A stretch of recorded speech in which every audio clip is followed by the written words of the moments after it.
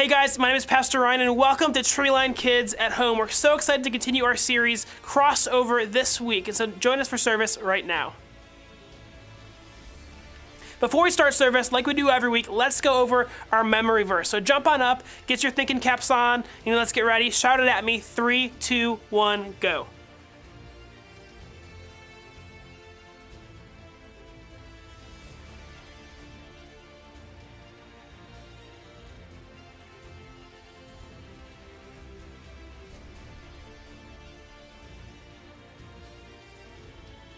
If you guys got that, awesome. We're seriously so proud of you guys for learning God's Word. And if you didn't get it, let's go over it again so you can get it next week. God is able to do immeasurably more than all we ask or imagine. Ephesians 3:20. Let's read that one more time together. God is able to do immeasurably more than all we ask or imagine. Ephesians 3:20. Now let's continue with our next part of our service, which is worship. So we love worship here at Treeline Kids, so jump up to your feet, stretch, and get ready to praise Jesus together.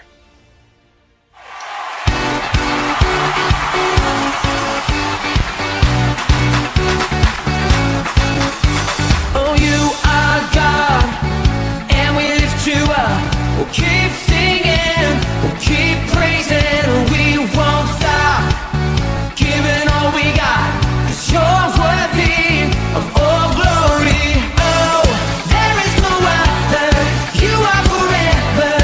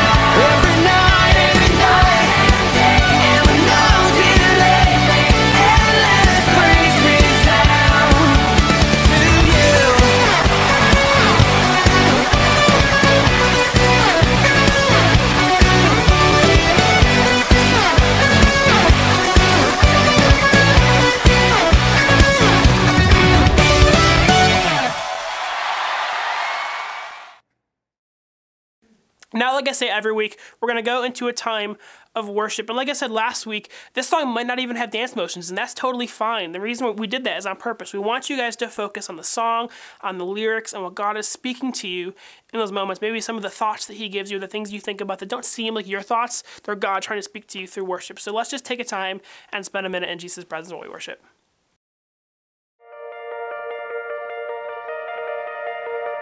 I've heard 1,000 stories of what they think you're like, but I've heard tender whispers of love in the dead of night, and you tell me that you're pleased and that I'm never alone.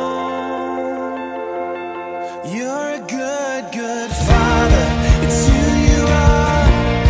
It's who you are. It's who you are. And I'm loved by you. It's who I am. It's who I am. It's who I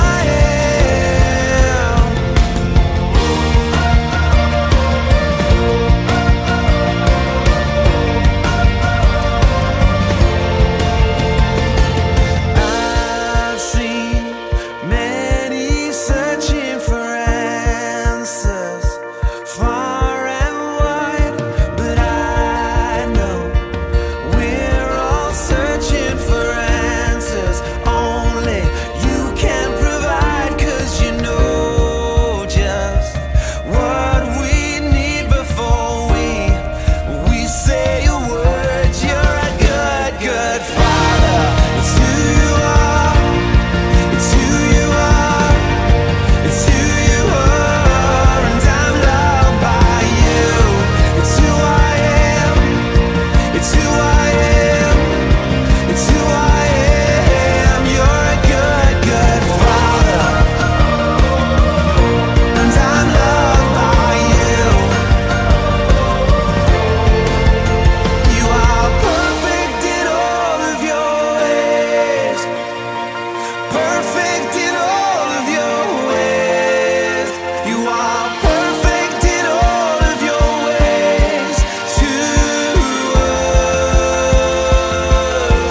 You're a good, good Father. It's who you are. It's who you are. It's who you are. And I'm loved by you. It's who I am. It's who I am. It's who I am. You're a good, good Father. It's who you are. It's who you are. It's who you are. And I'm loved by you. It's who I am. It's who I am. It's who I am. You are perfect in all of your ways. You are perfect in all of your ways. You are perfect in all of your ways to us. You're a good, good Father. It's who you are. It's who you are. It's who you are.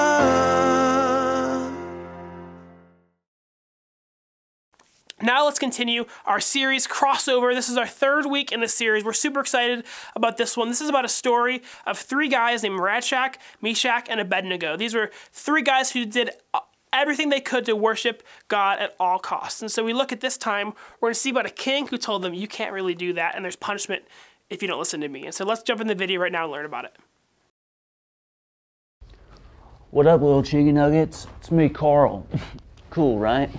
Whatever. Welcome to Grow TV. Welcome to Grow TV. Introducing your host, Carl. And your co-host, Cassie. Where we learn, where we grow, and we talk about Jesus. Once again, welcome to Grow TV. Hey there, sick intro, right? Me and myself. Not a big deal. It is a big deal. Whatever. Want to see something cool? Check this out. Pretty fly, right? It's a cactus, or what the French call cacti. Yeah, I know French. I'm very cultured. I'm a very complex and intriguing individual. Oh! Whoa, are you okay?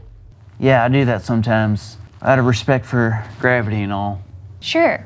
So I wanted to come by and ask if you're all right. Oh, for sure. Never been better. Soup's all chill-tastic. Soup's all chill-tastic? Soup's all chill-tastic. Super chill and fantastic. Did you make that up? It's a thing I heard. It's most definitely not. WYS. What does that mean? Whatever you say. See, this is what I'm talking about. You're not making any sense. Well, maybe that's just because you don't speak cool. Cool isn't a language. Oh, it is. I'm speaking it. Oh, really? So how do you learn to speak cool? Gassy, you don't learn it. It learns to speak you. All right, all right, all right. You see, being cool it's like if you did, what am I saying? You can't explain it. All right, so it's lunchtime, and I'm guessing cool people don't eat regular food, right? Of course not. Cool people eat brioche buns, squid caviar, and gelatin. Ah, that's too bad. I brought too much food and I figured you'd want to share. Really? What do you got? Peanut butter and tuna fish sandwiches, your favorite, Really? with seaweed potato chips. Really? All right, I'll have some, please. Are you sure? I thought you were too cool. I'm not. I'm not cool. I'm just really hungry. All right, here you go. Thanks. Yes. You know, Carl, you gotta be careful with this whole cool thing. In what way? I'm just saying, if you start worrying about being cool and doing what everyone else is doing, it might lead you to a bad place. Oh, wow. I never thought of that before. Isn't there a story in the Bible like that? Yep, the story of Shadrach, Meshach, and Abednego. People of the city would start worshiping idols, and they would gather to bow to them. But the three of them chose not to bow down. Oh, no. Isn't that going to get them in trouble? You're right, and it did. Even after the king and his officials threatened them and told them to bow, Shadrach, Meshach, and Abednego chose to honor the one and only God. That's right. Then the king was like, well, I'm going to throw you in the fire. And they're like, well, we don't care. Because God, he's going to save us. And even if God doesn't, we're still going to worship him. Exactly. Then the king had them turn up the fire 7 times hotter than usual. So hot that the guard that put them in there died from the flames. I forgot about that. What happened next? Shadrach, Meshach, and Abednego were thrown in, and guess what? They didn't burn up. They even began walking around inside the furnace. And when the people on the outside looked in, they saw a 4th person. A lot of people think that was God. How cool is that? So cool. So when the king saw them, they pulled them out. They looked and saw that none of them had been burnt, not even their clothes. It was a miracle. And from then on, the king decided all the people in the land would worship the one true God. Wow. I would say those 3 were cool. Yeah, but not that kind of cool. What do you mean? Well, sometimes being cool means doing what everyone else is doing. But Shadrach, Meshach, and Abednego didn't do that. They knew there was only one God, and they wouldn't bow to any idol, no matter how much trouble they were gonna get in. I guess you're right. I need to be cool just like them. It's just what? It's gonna be tough to do that. I mean, I don't know if I could be thrown into a furnace and have joy like they did. I mean, I just get scared thinking about it. It's okay, Carl. Just like God didn't allow them to be alone in the furnace, God also won't allow you to be alone in your life either, even the scary parts. Well, that's good to know. Yep, and we can never forget that God gives us extraordinary courage. That's a good point, Cassie. I'd also like to add, wait, what? Oh. That's our big idea! Today's big idea is God gives us extraordinary courage. This is a big one, so let's say it on the count of 3. 1, 2, 3. God gives us extraordinary courage! Woohoo! Yeah! Today we learned that being cool really isn't important. Right, Carl, and that God will always be with us through the tough times. Well, kids, thanks for watching, and make sure to avoid any furnaces, because they're hot. Really hot. All right, thanks for watching. Thank you for watching, and tune in next week for a new episode of Pro TV.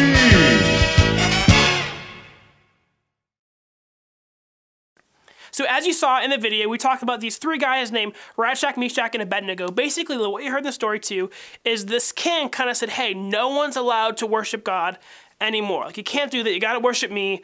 I'm the king. Here's my statue. It's super gold and awesome. Worship that. And so they all went down to worship, and these three wouldn't do that. They said, like, we refuse to because you're not God. Like, our God is God. And so, we want to worship him with everything that we are. We're not going to bow down to you. And they basically gave them opportunities. Like, are you sure? Like, we'll literally kill you. And they're like, we got it. It's fine. We'll die for God. And so what ends up happening is they take them to this fire. And not only was it like this regular fire, they said, turn it up 7 times as hot. So hot, the person that's preparing the fire died from it being so hot. And so finally, they throw all these people in, and you're expecting these 3 to die, right? No. What actually happens is, all of a sudden, they look into this fire, and there's 4 people there, and they're like, how the heck is there a 4th? So we imagine God was there with them. And so finally, he goes, okay, we need to cut this off. They cut the fire, they come out, and the king realizes, wow, like, your God is real. He literally spared you from this hottest fire imaginable, but also, like, they weren't burned. Like, not even their clothes were, like, crispy. Like, God protected them so much. And the great thing that we learned this week is our big idea is that God gives us extraordinary courage. In every situation where maybe we need God's help, maybe we need God to get us through something that's a little scary, just like this virus, or get us through maybe some weird situations with our families, or maybe just we're really scared of going into our next grade at school, or new teachers, or new schoolwork, whatever. God will give you courage. So pray for that and spend the time to talk to God. Talking to God doesn't need to be weird, doesn't need to be like, Jesus, thank you. It literally can just be, God, like, what's up? Like, I'm afraid, I need your help. It's kind of weird in this classroom right now. Can you just help me? Give me courage. And that's how we speak to God. Just we can casually say, God, I want you. Give me courage so that I can live my life, but I can live my life for you, so I can be unashamed of the gospel. And so that's what this whole week is about courage, and to see what these 3 guys in the Bible did to make sure that God, that everyone loved God, to show them that they, regardless of what they would do, they would never stop worshiping God. And so we want that for you guys as well. So now grab your mom and dad, grab some sort of adult. Let's jump into discussion questions right now. What did King Nebuchadnezzar build, and what did he want the people to do with it? Why were Shadrach, Meshach, and Abednego thrown into the fiery furnace? How did King Nebuchadnezzar know that the 3 friends actually worshiped God? Read Daniel 3:26-28. What happened because the 3 friends stood up to the king? Have you ever been told to do something that God might not want you to do? What do you think you might have done if you were Shadrach, Meshach, and Abednego? How do we know God will give us courage when we need it?